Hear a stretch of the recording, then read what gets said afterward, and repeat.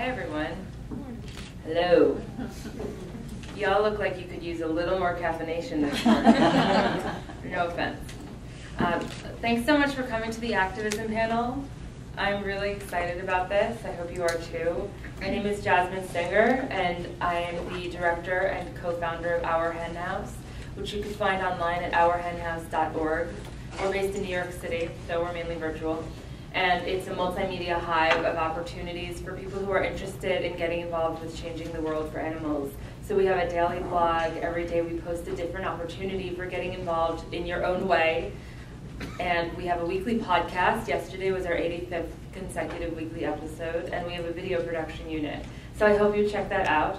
And I'm really excited about today's panel, particularly because this conference is so amazing and refreshing, and I love that they're incorporating a lot of activism into it, because I sometimes find that there's a bit of a divide between the foodie world and activism. And when we're talking about veganism, there's obviously a lot of overlaps between the two and ways that we can use food as activism.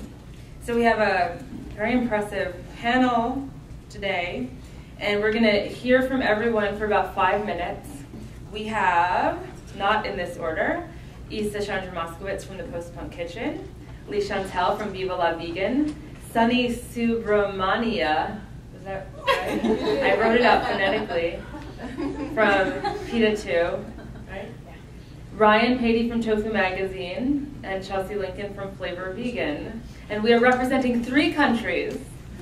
So we're gonna, okay, one is the United States and one is Canada, but whatever. It's still 3 and Australia, as you can tell. So hopefully by the end of today's panel, we're gonna really learn more about the overall importance of not only using the internet to propel our mission, but to really use our own talents and skills for those who can't speak up for themselves.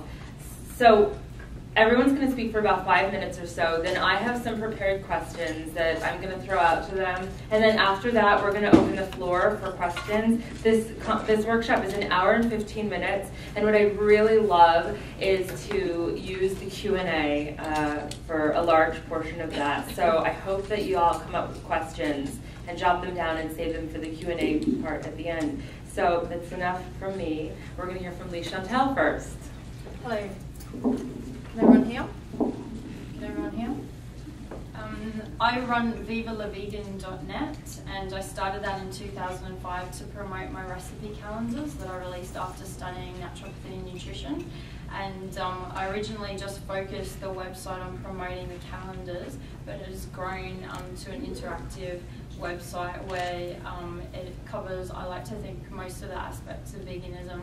And I've released a detox diet ebook on there. I've got recipes, I have podcasts, I do videos with people, I do interviews with inspiring vegans. I also have how-to videos like how to make scrambled tofu and educational videos as well. Lots of recipes, lots of articles. There's a vegan mentor section, there's a members section, and I also have a blog on there. My blog is just part of the website. It's just one way that I utilise the blog to get people to come to the website. And I'm working on some books at the moment, various books. I give talks on what do vegans eat, or the environmental implications of your diet and things like that. I run a not-for-profit group in Brisbane called Green Earth Group, and I put on a festival in Brisbane, and it's an all-vegan environmental festival, because I think the environmental aspect of veganism is just as important as all the other aspects. Yeah, we had 3,000 to 4,000 people at my festival, and that was not-for-profit group, and all advertised through social media marketing, because I work in social media marketing, so I do like YouTube, Facebook and Twitter work for clients. And so my passions are like communication and writing, speaking to people. I love networking. And so I utilise those skills that I have as much as I can through my various websites. So I also have a website at Leigh-Chantelle.com, because I was going to be a rock star in a previous life. And at the moment I'm working on some books, doing some talks. I came to America mostly for the Animal Rights Conference in LA, where where Jasmine and I spoke about promoting on the internet, and also here where I'm speaking a few times. One of my friends is a children's entertainer, so I'm working on a DVD called Going Green with Renata at the moment.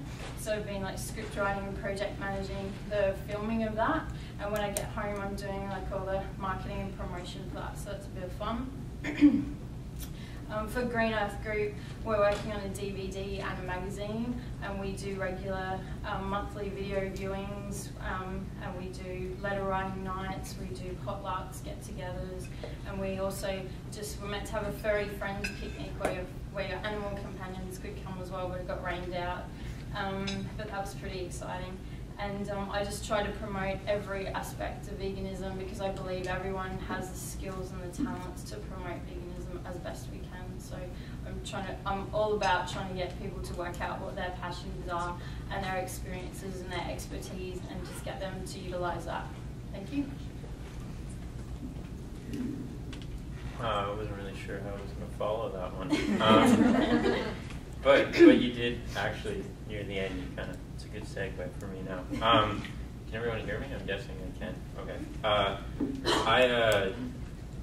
I guess I'm the editor and maybe founder of Tofu Magazine, which is right now it's an online pay what you can magazine that's available internationally, obviously, except maybe in some places where they ban such things online. I guess I started it originally, I was doing a music festival in Halifax, Nova Scotia, which is on the east coast of Canada, and I decided to do a vegan cookbook for a fundraiser for it. I wasn't vegan at the time, but I knew a few people who were involved with the festival. So we ended up doing 2 cookbooks. They went really well, and then something snapped maybe in my brain, and I thought, why not do a magazine? Because cookbooks are going well. There's a lot more work to the magazine. But the segue from what Leigh-Chantelle had said was that I'm trying to use it as a way to provide pretty much anyone who's vegan with a soapbox to just kind of put their voice out there, with the idea that I want to sort of highlight the fact that you can't really box a vegan in. Like, you can't really stereotype them as this sort of person or that sort of person. I mean, maybe say 10, 20 years ago, that might have been a little easier to do, but now where veganism is like, I mean, it's definitely not mainstream, but it is becoming an easier thing to do. There are a lot more people out there who are doing it, so we just kind of have an open forum for people if they want to write an article about, you know, being a vegan housewife, if they want to write an article about like just organic gardening. It's all kind of perfectly fine to do. We also try to have a focus for each issue, and the focus typically is like basically a topic that we think needs more focus. And so the new issue that's coming out hopefully within the next week or two, if I can get some time to sit down and really work it, involves the intersection of veganism with other forms of oppression, say sexism and racism and just forms of privilege, and how that relates to, obviously my creative director could probably do this a lot better. It's kind of her baby for this topic. Just obviously how veganism isn't necessarily like a perfect movement, and there are some people that may be vegan that feel left out because of other parts of their life that aren't considered in the vegan movement. So I'm looking forward to seeing how that goes over with people. It's been a very polarizing kind of thing when we have mentioned it. Some people, they either totally spark up and love it, or they just kind of shut down and walk away. So yeah, basically I'm just trying to provide a soapbox for other people and, you know, see what we can do to get the word out there and get more people knowing about what veganism is and its many kind of shades and forms and everything.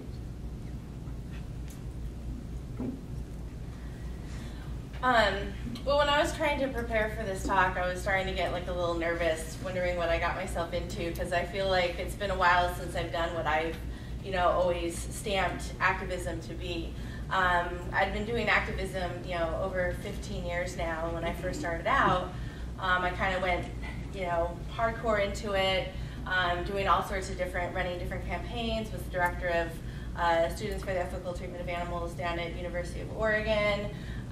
organizing all sorts of different, protests and signature collections, getting arrested, all sorts of different stuff, and including a really awesome campaign where in Corvallis there was a veterinary class that used terminal surgery on dogs as a way of educating the students.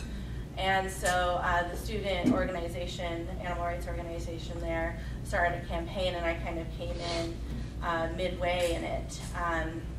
And it started out kind of, civil disobedience, trying to get meetings with people, protests all the time. One time doing a dance-in at night to freak them out because there was we heard a rumor that they were afraid of a break-in that night for some reason, so we thought it would be fun.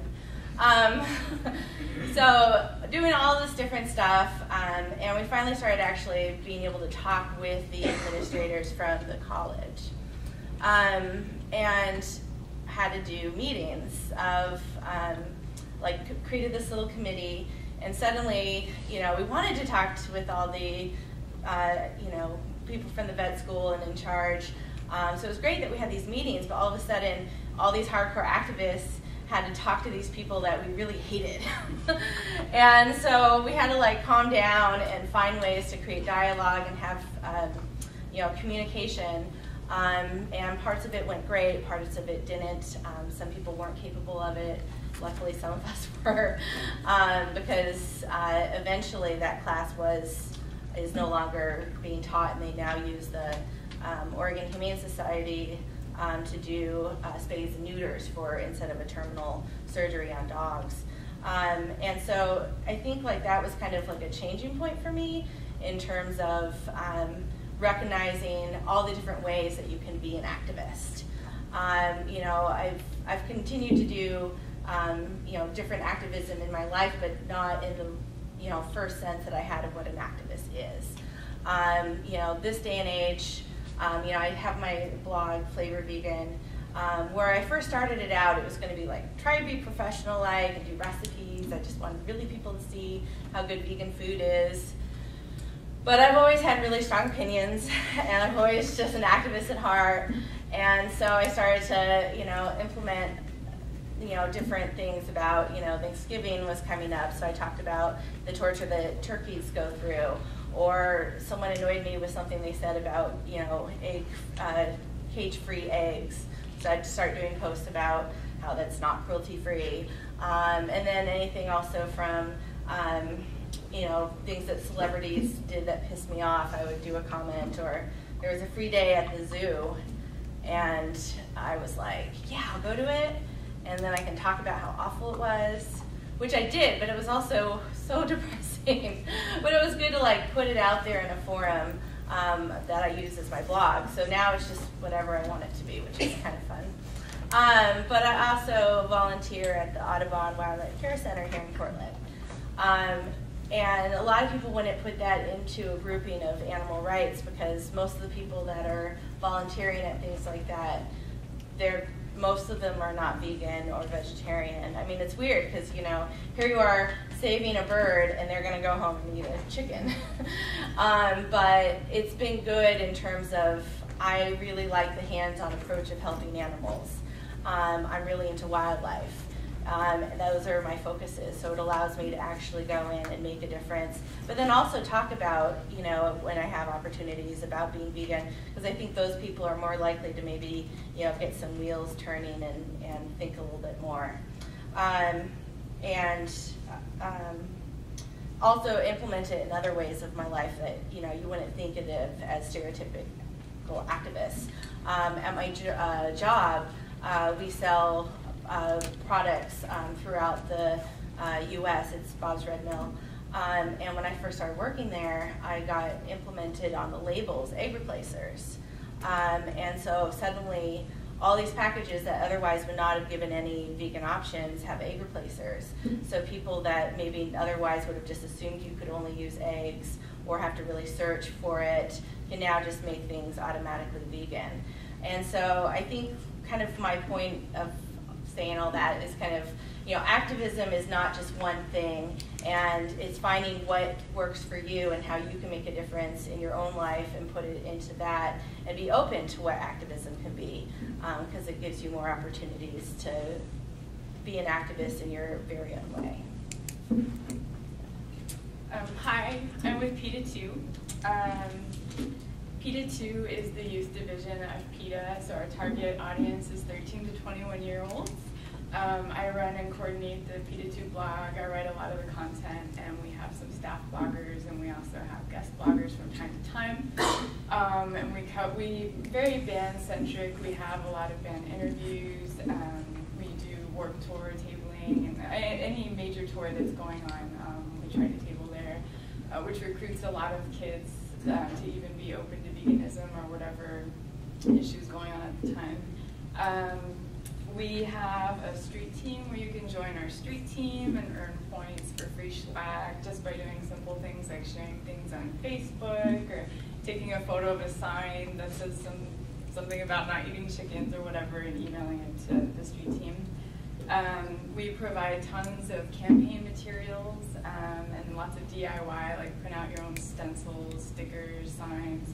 And we're very responsive as far as like if anybody has any questions or needs help about veganizing your cafeteria or whatnot.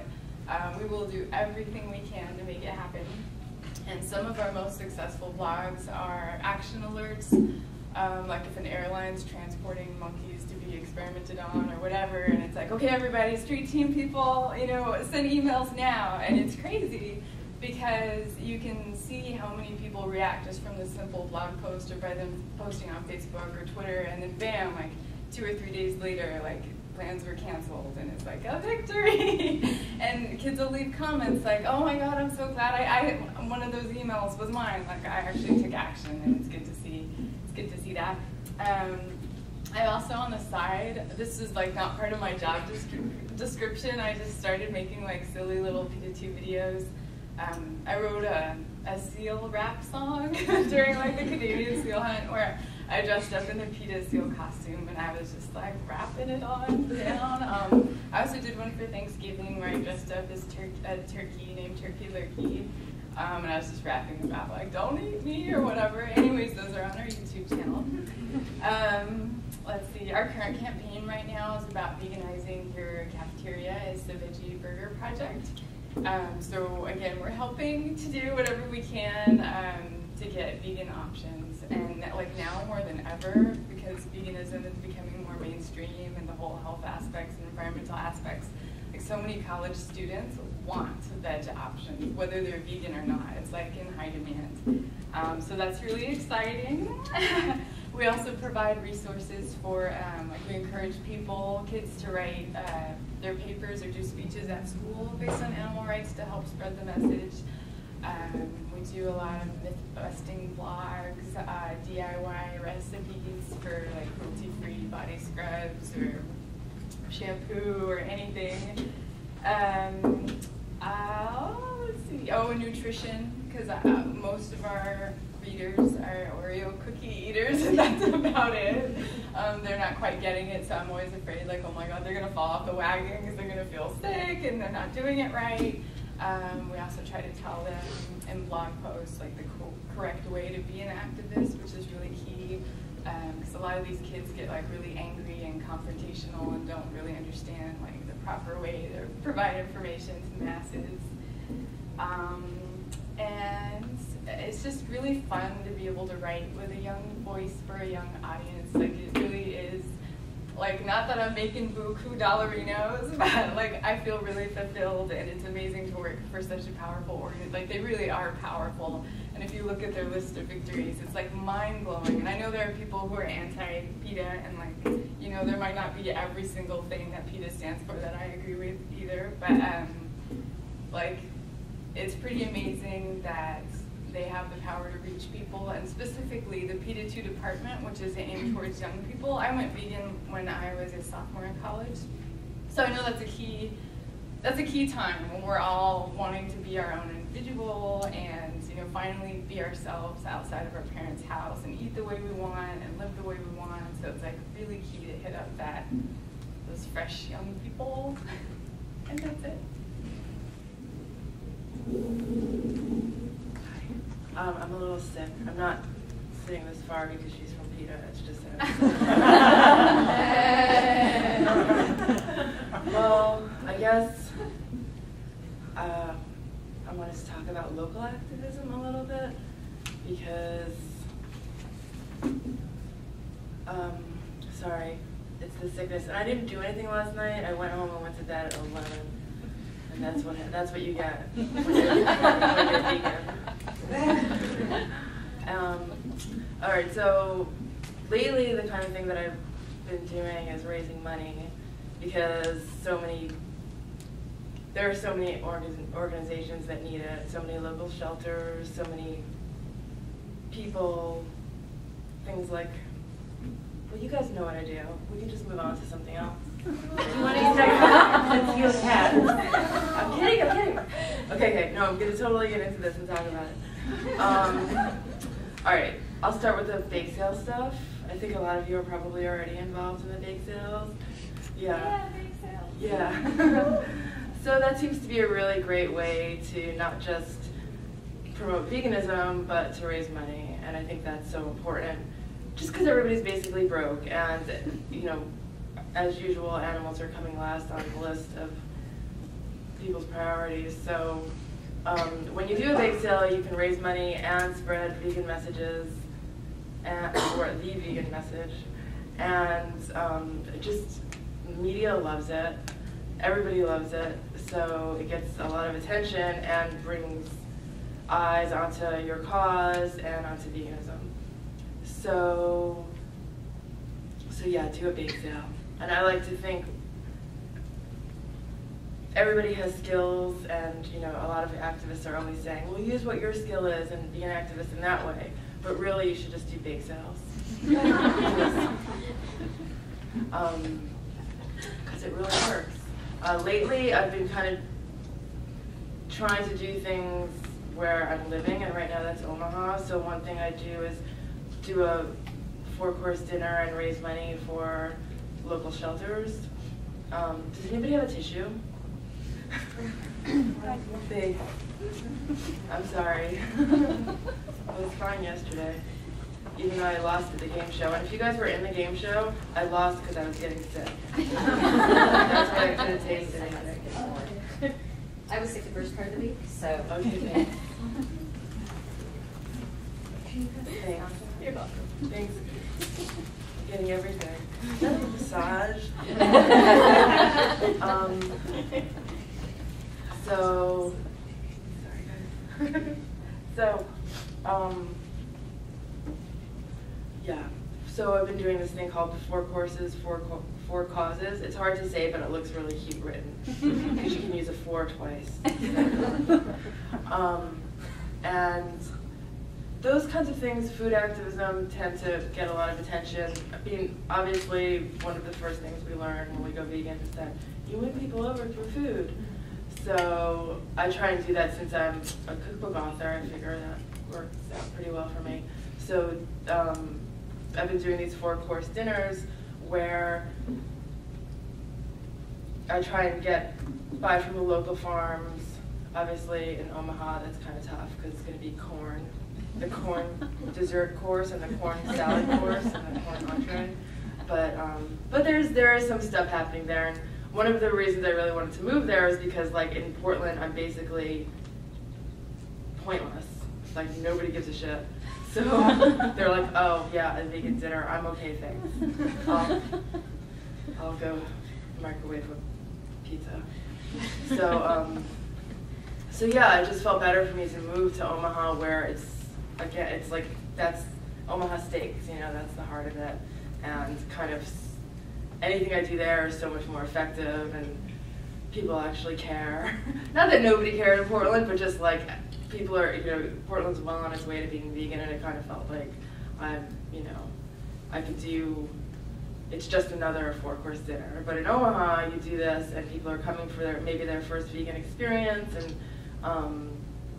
just supporting the animal groups there who hardly get any support, and actually groups, it's really interesting also just to see the the mind frame of people. Like here, for instance, in Portland, nobody goes to Whole Foods. Like and it makes sense for nobody to go to Whole Foods in Portland. But in Omaha, you're like, that's your hub, is Whole Foods. And you're like, you're so happy that Whole Foods is there. But also with the organizations, like here, I don't know why I'm comparing Portland to Omaha, it's just where I went. But I guess I kind of want to talk about local activism, and so it's going to make sense in a second. And I'm sick, don't forget that.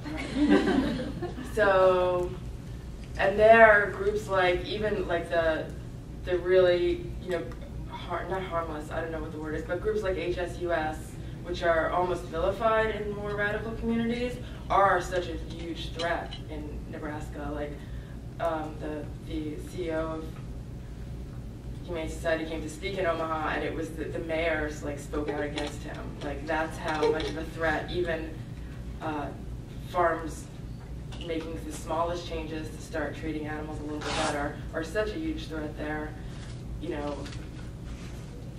It's just pretty remarkable how seeing the tiny changes being made and like wondering, was a city like Portland like that 15 years ago? I mean, I passed through 15 years ago, and I don't think it was ever quite as drastic. But yeah, so to do a benefit dinner there and to raise thousands of dollars for an organization, like one of the organizations I'm raising money for right now is a feral cat rescue community. And they get no support, not only do people, I mean, people shoot cats there. That's the kind of mentality that's there. It's not even like, just getting the word vegan in would be so, like, you're like 100 steps away from that. It's more like, okay, hey, don't shoot cats. So that's the kind of mentality that you're dealing with. And I think a lot of people everybody's like, how could you move there? What are you doing? And I'm like, I feel just much better. Like I grew up in the 80s, and activism back then was a struggle, and it was like, even in New York City or in Brooklyn, it wasn't easy to be an activist. It wasn't easy there weren't really that many animal organizations, and you kind of were doing it yourself. We'd have these, I'm totally going off on a tangent, is that okay? Yes. I'll end it in a second. My tangent's almost over. So it's just kind of what I'm used to, and I think when life is too easy, I just wonder how effective your activism is being, so I guess being there and knowing and seeing everything, kind of seeing people's reactions and seeing people taste vegan food and be totally stoked, having a vegan bake sale there and making $4,000 was, in Omaha, was just so fulfilling, and to create this little oasis in the middle of the country, and have my vegan friends pass through and come eat, instead of being like coming to visit me in Portland and not talking to me because they're out at a homegrown smoker or whatever. I don't know. Just it's been really, really, really fulfilling to me to be there and to be making a difference. And which brings me to the point of, this is what I was going to talk about. I was doing these 4-course dinners, and one of the things we do is take a tchotchke from the cause. So if it was a farm cause, we would get a bunch of cows and put them on the table. For dogs, we did the same thing. For cats, we did the same thing. So I was buying all these tchotchkes for the centerpieces of the table, and I thought, I can make this super cool instead of just having this BA cute little tchotchke. So I started spray painting them, and I was like, wow, these look really, really awesome. It looks like I'm on HGTV. And then I started collecting them from all over the country and started this thing called the Teal Cat Project, which is what I'm working on now, which is basically raising money for feral cats in different communities. And I really want to highlight the difference between, I can't do it right now, saving cats in New York versus saving cats in Omaha, where the mentality is so different, but there's still a lot of resistance to letting people into the community to make those changes. Anyway, point is, I put the cats up online, and 3 days later raised $4,000. And so that felt really good. And that was for an organization in New York City. And I guess the point that I was trying to make and didn't do it very well was about community activism and doing stuff in your local community and getting the support from your local community, because that's probably the most effective way to bring people in, to get a cause that they care about that's right there. And I'll shut up. Thank you so much. So I have a few questions for each of you, and then just some to throw out there for any of you, and then we'll open it up to all of you. So Leigh-Chantelle, I'm curious how you find that environmentalists react when they go to these veg fests that you put on that have a lot of animal rights messaging, but really are geared toward the environmentalist crowd. Because I know that for many of us, there's some struggle sometimes with bridging the animal rights and the vegan message with environmentalists. Yeah, definitely. Well, at my festival, I don't actually say vegan to people, so it's called Green Earth Festival, Green Earth Day, and it's not marketed as a vegan festival because my focus is trying to get to the mainstream instead of preaching to the converted. And we get a lot of people that are interested in the environmental aspects rather than veganism, and there's a lot that don't even realise the connection, which is good because then they see the two connections. And we have, like, we organised all our own signage, so we had like creative days where we were making all signage, so we weren't actually buying more products for that, and we just had signs and quotes and facts all around the Botanic Gardens where we had the festival, and there's information that they can go around and educate themselves with instead of us sort of throwing it in their face all the time, which I think is a good way for people to learn if they come to it themselves, rather than, because I know if someone told me to do something, that's the last thing I really want to do. So I try to just think of how other people would be, and yeah, they educate themselves and go to the different stalls and eat the food as well, because we had like about, I think, 9 food vendors at the festival, so people can see how good the food is, and they're like, maybe this vegan thing's alright. Very cool. Ryan, you talked a bit about how our vegan movement is far from perfect, which is true. What are some ways that you think we could improve that? Fix it.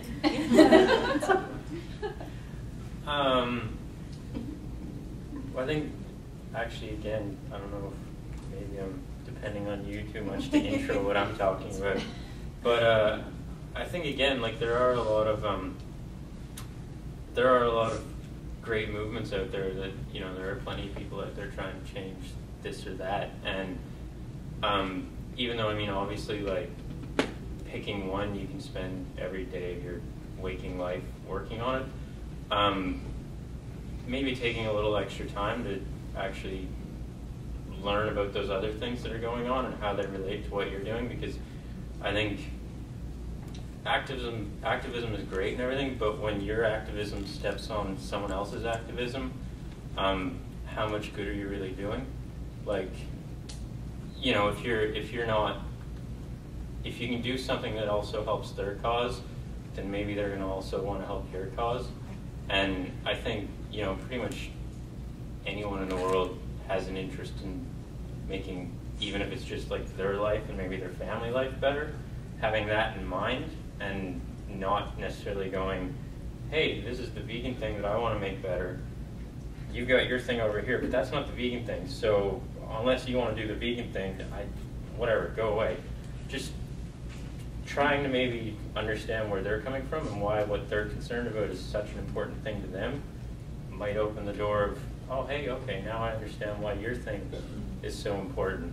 And maybe they won't totally convert and everything, but at least, at the end of the day, maybe if you want them to come to a bake sale, maybe they will, versus totally pushing away because maybe they're pushing for, like, I don't know, labor union rights or something at a factory farm, which obviously is a bit of a contrast to the veganism thing, but still, like, workers' rights are an important thing. So, yeah, I think maybe taking 10 extra minutes to look at other things on the internet besides cats and animal rights blogs. I think that's great advice. Chelsea, what are some, I really thought it was interesting that you had a blog and sort of in the process of having a blog came to your activism. And I know that there's a lot of people in here who have a blog, and I'm wondering what are some ways that people in this room can incorporate more activism into their foodie blogs? Well, I think kind of just being true to who you are. If you have like a topic that you're concerned with or something that comes up in your life, don't be afraid to integrate it into your blog and be able to talk about it. It might be something, depending on the structure of your blog, it might be something where maybe it's going to be on the side because you have a very specific mission. But I think finding your voice and being true to it, which is exactly what happened with mine. But things that happen in your daily life are things that are bloggable as well, that can be anything from great recipes to just random experiences. I think sometimes we forgot the power of our own words. Because even if we don't see an immediate change, when we talk about something either in life or on our blog, it can make changes that we don't even know about. So I think just being, not being afraid to use your own voice and having your own voice. I've dealt with backlash in my life for all sorts of stuff that I like to talk about. But luckily I also have, good friends that I know will back me up, as well as experience knowing my voice and what I need to say and being true to it. I love that. Sunny, I have a two-parter for you. Do you find that, have you found in your experience at PETA 2 that fostering activism in kids sticks with them through adulthood? Like, do you have any stories of that? And the second part of that question is, you work for a top-down organizational campaign, and I'm wondering, it's clear to me from what you're saying that you really believe in the power of people getting involved in any way they can that makes sense to them. So what are some ways that you think that young people can get involved in activism that's not necessarily part of a PETA campaign? Okay, I'm going to start with the second. Okay. Just doing something as simple as like wearing AR shirts or like a tote that says "Ask me why I'm vegan." Like something as simple as that is a great way to be an activist, because people will ask you, "So why are you vegan?" And then you just opened up a conversation right there. And it's always good, if you're signed up with change.org or any of those websites where you can just simply fill out a petition, and so many of them just like save your information, so you just have to hit send anytime you go to that website, which is really nice. PETA's actually set up like that too, where it's like form letters all filled out, and you just put in your name and ta-da! And simple things like getting rid of animal testing products or phasing them out in your home, cooking for your family, introducing more vegan options, and introducing them to quinoa and tempeh and things that they've never maybe heard about. And it's really important, I think we all stress community. It's really important to find people that are like-minded so you don't have to feel isolated, which I think goes to the first part of your question. I think kids will stick with it as long as they feel like they're not outsiders or alone. And there's tons of forums, and thank God there's like a gazillion vegan blogs that they have reference to. So that's veganism, but what about fostering the activism? I mean, I'm glad to hear that they're going to stick with the veganism, but is it going to change the way they are sort of developmentally, since they're still at a very formative stage in their life, and going to sort of implant in their brains to do something about what's wrong? Well, since I don't get to like follow up with any of these kids long term or anything, I would hope so. I mean, based on comments and feedback I get from the kids, they're really passionate. Like, it blows me away. And sometimes I get teary reading comments because I'm like so proud of these people. They're like really riled up, and like I just assume like the kind of activist that is like that, they just have something in them that is like a passion that'll follow them like throughout life. And then there's like the lazy activists that are just like, I'm vegan, and that's it, right? So it's hard to say. I don't exactly know the answer to that, but I would hope so. I have hope. Cool. Well, I think so. I mean, I think that it's the results sort of speak for themselves, and there is movement, in our movement. Issa, I really love what you talked about regarding how you live in a small town now, how many of you feel like you live in like a small town, or let's just say not New York, San Francisco, Portland, or LA? Okay. So that's most people in this room. I love how, there's so many, because I live in New York, and so many people are like, oh, it's so much easier, in New York, and I just love this sense of, well, it's up to us, it's up to the people in small towns to create change. Wanted to say that. And for people who want to start community-wide projects in their areas, one thing you have had so much success at is amping it up. So it's not just a grassroots project, but you've gotten a lot of media attention. You've got the worldwide vegan bake sale covered in huge media outlets. How can people really step up their game so that their community building is recognized on a grand scale? And do you think that that's important? I think taking part in things like the Worldwide Vegan Bake Sale or the Bake Sales for Haiti or something that's going on worldwide in your town is always smart. You know, you get it covered in your town, plus when major media covers it, it looks bigger to be like, oh, we had a bake sale, you know, in all these different places as opposed to just one. So media. So, yeah. Mm-hmm. Wait. No, so you're saying that like getting the attention of the media to cover it in your small paper can be really important. Yeah. Wait, what was the exact question? I was just wondering, so media is one way that people could really amp it up so that it gets more attention. Are there other ways, and do you think that that's a necessary component to community building, or do you think community building should stay kind of insular? No, that's like footloose. Like, no, we should all be able to build community. No, I think like taking part in things that are going on on a larger scale, and then also just doing the stuff that specifically speaks to your community. Obviously, wherever you're from will have a different issue. Like seal hunting, I wouldn't do something in Omaha about seal hunting. So just knowing what's going on, staying part of not just your vegan community, because you might not have one, but the activism community, because there's activists everywhere.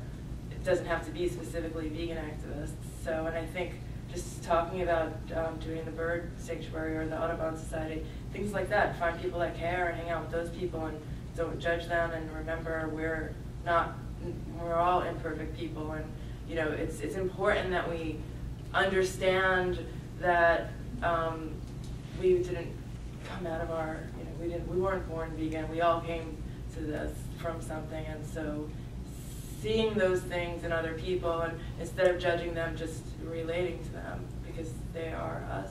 That's some really good advice. It's important to remember. For anyone on the panel, are there any talents that you had in your pre-activist lives that you find yourselves surprised to be using in your activism?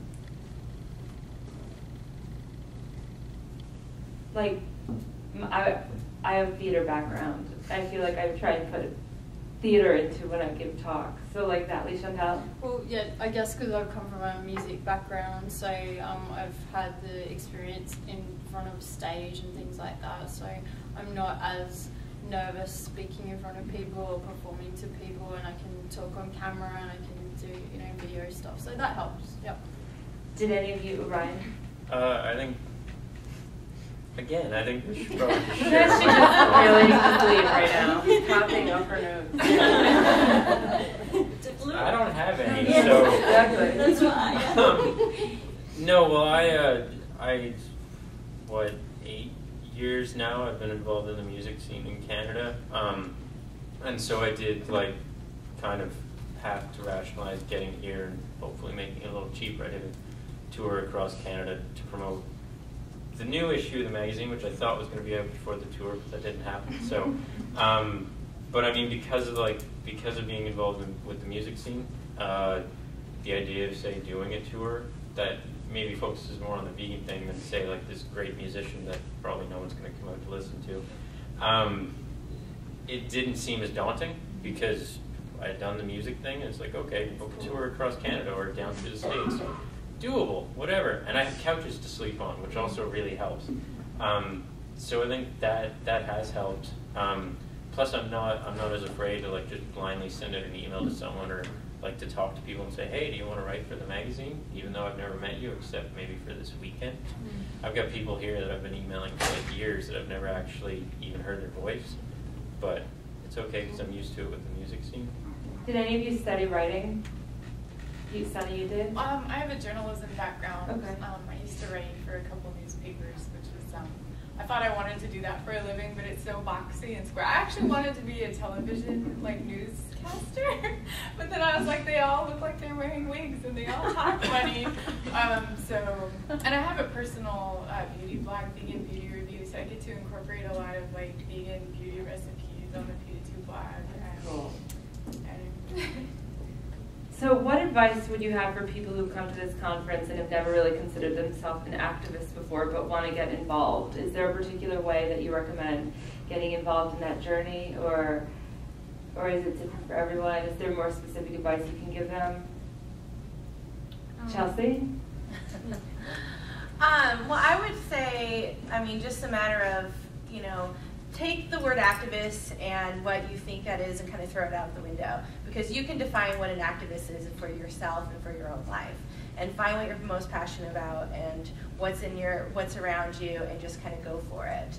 And I think that's going to be different for everyone, so it is kind of just more a matter of kind of getting in touch with yourself, finding any type of community either online or locally if there is some, so you have support, but you know, just kind of be true to yourself.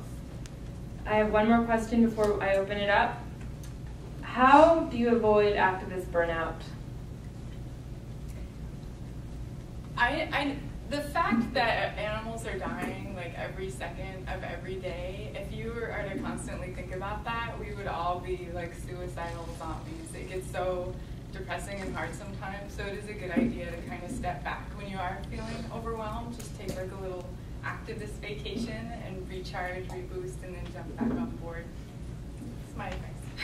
I think part of it, again, to go with the touring thing, I mean, yeah, obviously there's a couple of bleak facts that sort of hang over all of what we're doing, but I mean, I don't know, as sort of cliche as it sounds, even just sitting outside in like a park or something, giving yourself 5 minutes to realize the fact that like the world's still going and people can still be laughing and animals can still be playing, and I'm talking like Disney here, but you know, like, I mean, we'll say like when we did the first tour a couple years ago, like I got to see the Grand Canyon and the redwoods, and knowing that the redwoods are there, like, So there's like just a connection something to great about nature. that.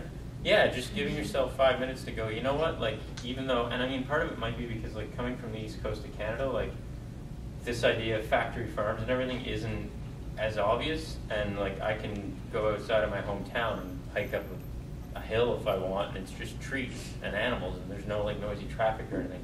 So I mean, obviously it might be a little harder in cities and stuff, but there are parks and everything. So just giving yourself 5 minutes to sort of step away from like this constant news feed on your computer and like television and everything else, and just being like, you know what, I can still breathe the air, and you know, 5 minutes, just take it and sort of realize what it is that you're fighting for is still kind of there. Yeah, totally. I think a few of you also spoke about the importance of community building and finding a safe space and colleagues who get it and get you, and things like that. I think just stuff like this, like I feel so much better after this weekend, except for the death illness. You know, just, I mean, this was inspiring. So being together and learning stuff and watching sick people revel on. More of that. Yeah, I'm like Ryan as well, going out into nature, you know, feel the grass under my feet is always amazing. And also, you know, I made a conscious decision a few years ago to connect with like-minded people, so that really helped me, I think, as well, and I made, you know, great connections and friends and things like that. And also, I love, it's called AFL back home, it's Australian Football League, and a lot of people find that amusing, but I'm obsessed with my football team, and I make sure I follow all their games, and I'm missing that while I'm over here, but we're losing. So I want to open up the floor now. We have about 20 minutes. Yeah. I was really moved by Chelsea's post that ended up on our the events site about just being yourself and be beautiful no matter what society is saying. And I think that I would like to hear more about how that in itself is activism, you know, changing people's mindsets and things like that. Well, I think like the first thing is a lot of people have to get to there for themselves first. You know, I think in society we're told to be a certain type of person in general. No matter who we are, we have pressures from society, regardless of, you know, if we care about animals or not, you know.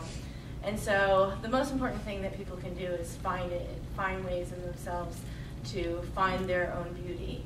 And once you can get to that point, you can actually be a better activist, because you are being true to who yourself is, and then can spread it from there, and people are gonna see how genuine you are more, and you're not going to be distracted with other things. I mean, I know personally when many years ago when I was trying to be a hardcore activist, I had all these different pressures around me from both community members as well as activists of what I was supposed to be, who I was supposed to look like in order to be a good activist, and it really hurt me, and I was not confident, and I actually took, not truly a couple years off, because I was still vegan and doing zines back then, where I'm also a zinester.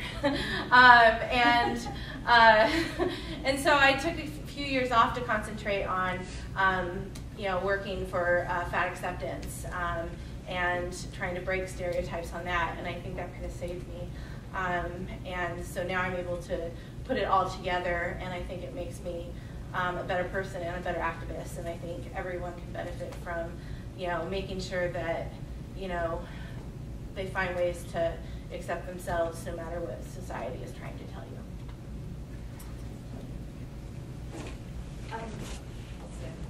One of the issues I always have when I'm trying to do my own form of activism when I write my blog is that I find it really hard to negotiate the fine line between wanting to be approachable and sort of bring everyone in a really accessible, open way, but also feeling like I'm diluting the message to the point where sometimes I don't even recognize it anymore, and I'm not sure anyone else does either. Like, trying to modify language, so sometimes I say plant-based instead of vegan, or I focus on the positive and show farm sanctuary videos instead of talking about all the horrors. But the downside for me is that I sometimes wonder if I'm actually not doing enough to really confront what can be really horrible things to talk about in an honest way. And I was wondering if you guys have any advice about how to keep your message strong and honest, but also be sure not to alienate people or look strident. Wow, that's a great question. I think if you're thinking about it, you're probably doing it. I mean, most people don't have the kind of self-awareness to even think, oh, maybe I'm alienating people. You just do your best. So it sounds like, I heard you speak about it yesterday, that that's what your goal is, and you might be being too hard on yourself, because, you're thinking about it, you're probably rereading your blog. I assume you're asking somebody to look at it before you post it, because so I think you're doing okay. You can only do so much. You can't be, I think it's fine to say plant-based sometimes and vegan sometimes. Right. I do that too. It's just what you're comfortable with at the moment, who you're talking to, what you feel like. We're just, you're a blog. You're not, you're not a blog. You're just one person. You're not a whole organization with policies and so on. And that's the beauty of blogging, really, is you don't have to be the same person today that you were yesterday. And you can try these different approaches. And I think that makes the most sense. And it sounds like you're being an honest person. So I don't think your question should be, how do I be a more honest person? Like, you are an honest person. Yeah, no, that's great. I think sometimes you do forget that you're not speaking for everyone. You're just expressing yourself. Yeah, and most readers know that. Yeah. We're going to actually also get into that a little bit in the Opinionated Bloggers panel later, so try and come to that. I have a dueling panel, which Does anyone else want to speak to that? Jenna, that's I think it's just being genuine, like your audience, and like from a marketing perspective as well. If you know what your target audience wants, like say I was saying before, like my Green Earth group stuff, I say plant-based diet.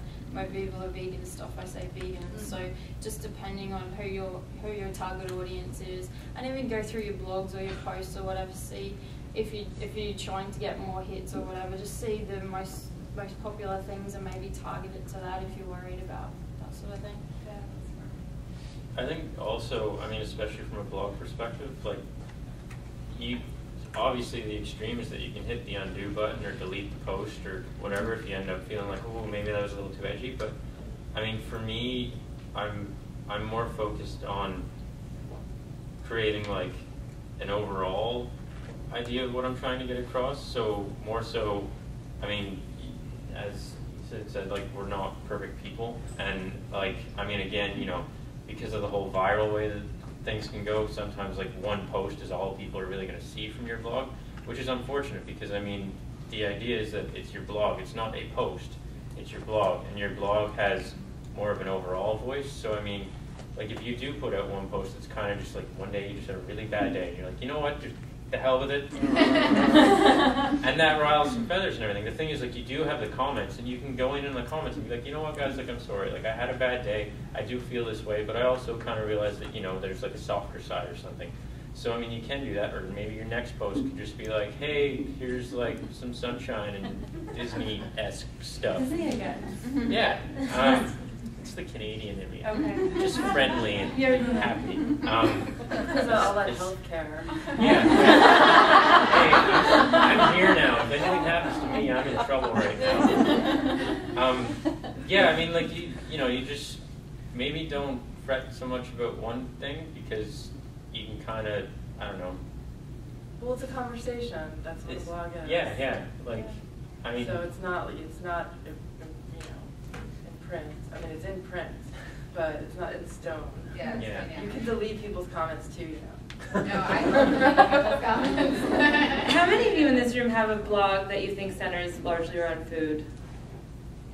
So I have this talk that, I just wanted to briefly mention this, that I've been giving at Veg Fest. It's called Let the Donut Do the Talking, Food as Activism. And I just wanted to quickly say a few, like 4 of the things that we touch on. Writing letters to the editor in response to articles about food, which people are obsessed with food, so they're all over the place these days. These are just like ways to sort of expand writing about food into activism. Bake once a week for your office. Do any of you work in an office? Yeah. So but not only just baking, but adding the recipe and a why vegan brochure as well. Hosting a vegan version of a holiday that traditionally centers around, you know, dead animals. I'm sure a lot of you do that already.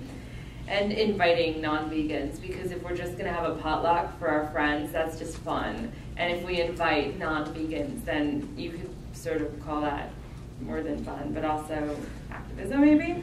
And then restaurant outreach is such an easy and important way of spreading compassion, including like while you're on vacation, not in New York or Portland or San Francisco or LA, but seeing if you could help get a vegan item on the menu. I just wanted to quickly say that, and I also I'm going to hand out our postcards while we're taking out the next question because they have a lot more ideas like that. So I'm going to hand those out and take the next question. Yes. You and then the woman behind you afterwards. All right. And I'm going to hand these out too. So my blog's not about food. It's more about animal rights. And I'm fairly new, and I made a big mistake early on. I didn't realize that there's a difference between animal welfare and animal rights. And I quoted something by Gary, I think his last name is about Michael Vick. And I got a ton of hits.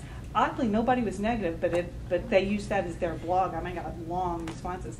But the point is, I don't want to be divisive. I mean, I think we all want the same thing. I don't always agree with PETA. I don't always agree with HSUS, but I think everybody wants the same thing. So how do you communicate that in your blog and still be clear on what your opinion is? I'm more of a Gary person than an HSUS person. But I don't want to alienate anybody, and I definitely don't want to get non-vegans the idea that vegans can't get along and will fight. You know? Really good question. Well, vegans fight. Yeah. I mean, honestly, like, if you're not trying to be divisive, don't mention any of those people and just, you know. But you're who you are, you're going to say what you want to say, and that's your opinion, so what are you going to do? Like, if you don't say how you're feeling or what you think, then you're not helping anybody. So I'd say again, it's a blog, it's a discussion, so say what you think and, like, hopefully always be open to learning along the way. And I don't think we need to be some, you know, whatever dancing with, what were you saying before? Disney stuff? Yeah, the Disney stuff. She had dancing. Okay, yeah. No, you know, it's just how it is. Like, I've been doing this for 20 years. Like, I'm the kid that you're talking about. Like, I went vegan when I was 16, and, you know, now I'm 22. No, but it's just how it is. It's always been that way. There's never going to be this day that comes that, you know, Gary Francione and Wayne Pacelli are sitting around drinking tea. So I think even just within your post, just putting questions in there, even just to kind of illustrate the fact that you're not 100% certain on this topic.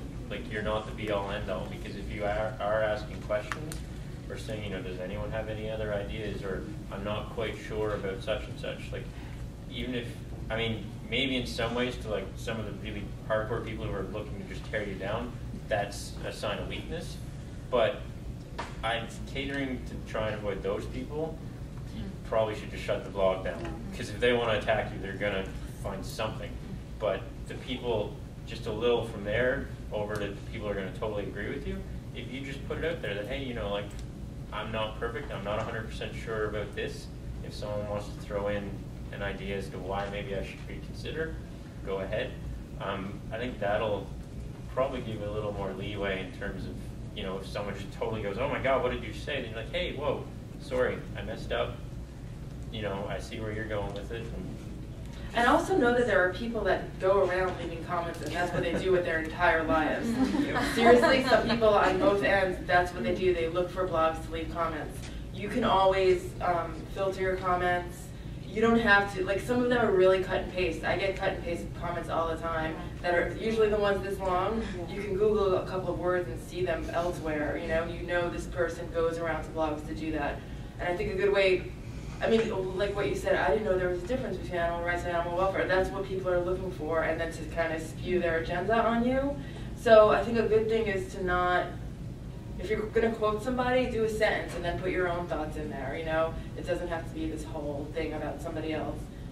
I don't know. And yeah, sometimes filter your comments and know that it's people that have an agenda beyond your blog, Is your blog geared toward animal rights activists, or is it geared toward people who don't know anything to try and get them more on board? Don't know anything, it's more about what's going on. Okay, then remember that, because what you're saying can slip into the world of infighting, which is the world of wasting time.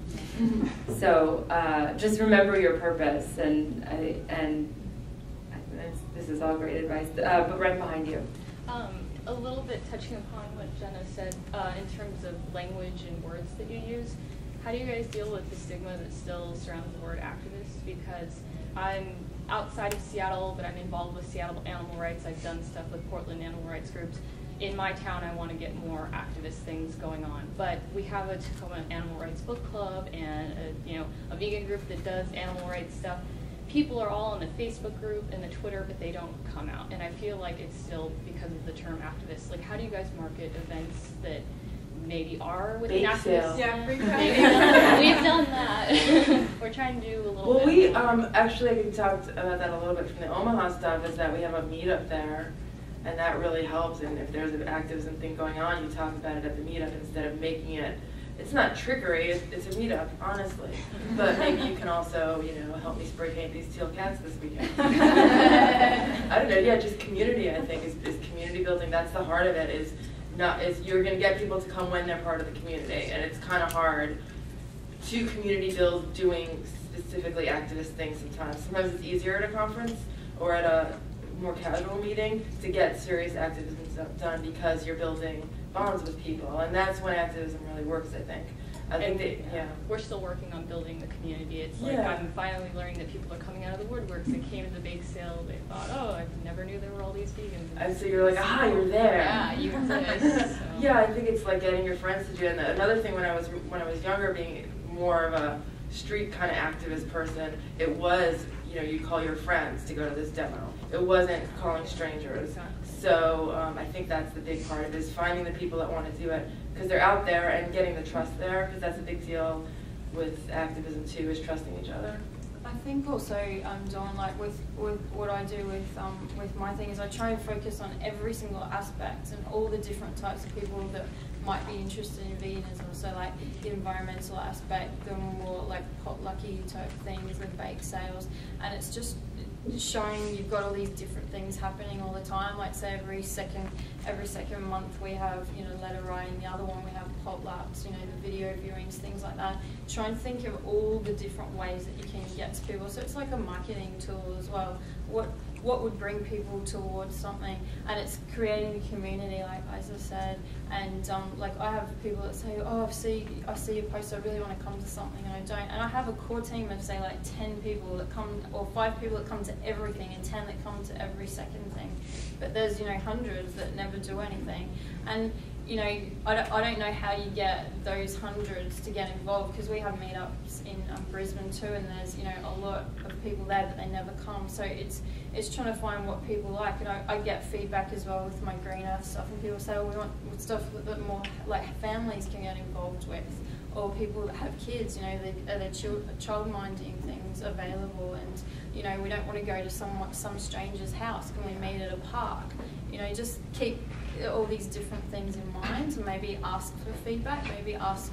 And like for our meetup, I said to people, why are people members here? What do you want out of it? If you ask that from people and actually listen to the feedback, I think that's really good. Yeah. Hi, this question is about getting media for certain activities like bake sales or demos, and I know there was a lot of success with the bake sales, but oftentimes I feel like media responds well to conflict or some kind of story that is really relevant and timely. And a lot of times these issues of animal suffering goes on all the time, and it seems like there's not a lot of progress or change necessarily. And so I wonder, like, what kind of tips you have for getting media to cover your actions or events? The question was, what kind of tips do they have for getting the media to cover your events? Very practical advice is a press release, and having a professional write the press release, because there's certain language that's used. It's not just, you know, you can look on the internet and see how to do it, but mostly I would get somebody that really knows how to do PR to do the press release and just send it out to everybody. Maybe doing something, I don't know, are you thinking of something specific? Well, I'm thinking like a bake sale. I'm not sure like what the hook would be, even though I know it's awesome. Like, I guess, I don't know like how much media would respond to That's a super great question. positive, you know, that. Well, you ran the bake sale on CNN. How did you do that? Lettuce bikini. That ICNN thing, that's how you... Yeah, that was just, well, there's lots of vegans in the media. So the guy that wrote that CNN report was vegan. Right, but he came onto it because you wrote a CNN report. Right, okay, I see what you're saying. Got it. So talk about yeah, the good advice. report. Do what I did. Yeah, CNN has these reports. Have you seen those? Yeah, so just do those. I guess, yeah, that's a good idea, Jasmine. I did that. You're right. Thank you for being my brain. I know, Danielle, from my perspective, I was doing media for a friend that did a 500-kilometre walk from in Australia, and that's about 310 miles over here, and we just focused on the free food giveaway. So that was something that we actually advertised a bit in the media. So we didn't necessarily say vegan food giveaways or anything like that, but we just said free food giveaway, and it also coincided with, I don't know if a lot of you have heard about the Indonesian live trade that we had in Australia, that all these abattoirs were, you know, not looking after animals properly, and it got banned for a while, and it just so happened that that happened at the same time. So we just linked that in with the press releases as well. So keep up to date with what's happening in the community, things that you could link in with. Can I, yeah, another, I just remembered that I do this. So one thing that's important is keeping ties with the media, making those connections in the first place, because a lot of times I will write to an editor at a newspaper and tell them something's going on. They don't always listen, but they often do, and sometimes even sending those initial press releases, getting a little back and forth with, find out who the specific editor is at the newspaper that covers it, know the media outlet that you're looking to go to have cover it, and kind of target it towards them, and to make the relationships, you know, there, so that you have somebody to contact in the future. So getting in touch with the food editor for food events, getting in touch with the entertainment editor. For political stuff, it's a little bit harder, honestly, if it's just a protest or something like that. But sometimes if it's controversial enough, what's that? Get a celebrity to come to the protest, and they'll cover that. Yeah, that's true. If you can get a That's celebrity. hard, But you know, just forming the relationship somehow, it is pretty crucial to getting future coverage. I just have one thing to add. The biggest news story that we had for our hen house was this huge spread in Time Out New York, and it was because we exploited the fact that, me and my partner Marianne, who we run our hen house together, we exploited the fact that we're gay. And so Time Out New York was like, gay, sexy, you know, and so it was this huge spread, but it was all about animal rights. It just was in the gay and lesbian section. So that sounds exploitative and whatever, I mean it is. But exploit something about yourself, if you know what I mean. Like find an inroad. And also on our hen house, we had the PR person for Farm Sanctuary write a very lengthy guide to getting media to show up. So if you go to ourhenhouse.org, you could, and you search for, well, you could just type in anything like media tips. But if you type in Meredith Turner, she's the woman who wrote it, and it's really useful. So I just have a question for the panel. Can I add something to that? Sure. And also from like a music perspective, and like also from Peter too, what Sunny was talking about, your street team that gets involved, you can actually get people to put out posters, hand out flyers, things like that, and get people to maybe target specific media people, or try, you know, get each person to find 5 different media contacts that week or something like that. Just, you know, think outside the square with it. My question is, do you want to take the rest of the time for each of you to do a 30-second closing, or do you want to take another question? Another question. Okay, another question. In the very back. Thank you. Ryan, I'm really glad that you brought up the intersectionality of veganism with other social movements. I'm a vegan feminist, and I write the vegan feminist blog and try to fuse the 2 identities. So I was wondering if you and everyone else could speak about how you fuse your other identities to not, like, rather than bifurcating them, but combining them all. Again, the creative director would probably be the best one said. She's actually doing women's studies for her master's, so I'm definitely more the student than the teacher on that end.